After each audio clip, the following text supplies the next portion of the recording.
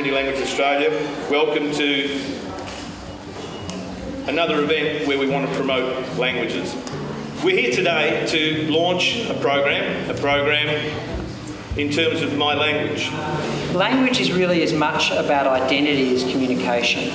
Language gives life to cultural traditions, to literally thousands of years of heritage through expression and through dialogue with other persons. You get an insight into a culture. You get an insight into a tradition. You get an insight into history. You get an insight into art. You get an insight even into religion that you cannot get through a translation.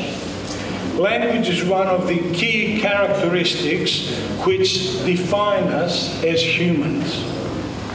As many as half of the world's 7,000 languages are expected to be extinct by the end of the century.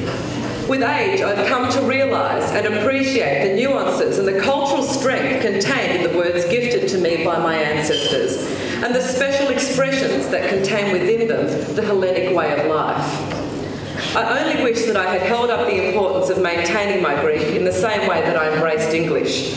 It's hard to admit that I was more articulate in Greek as a 10-year-old than I am now. There is nothing more important than being able to maintain relationships with family, be able to benefit from the knowledge of language and culture, and be able to make a contribution to the Australian community. Language is very important for the world, for identifying ourselves as human beings, but it's also very important for multicultural and multilingual Australia. Tonight was a very successful evening, Speak My Language, encouraging young families, communities to take responsibility of maintaining their language and culture.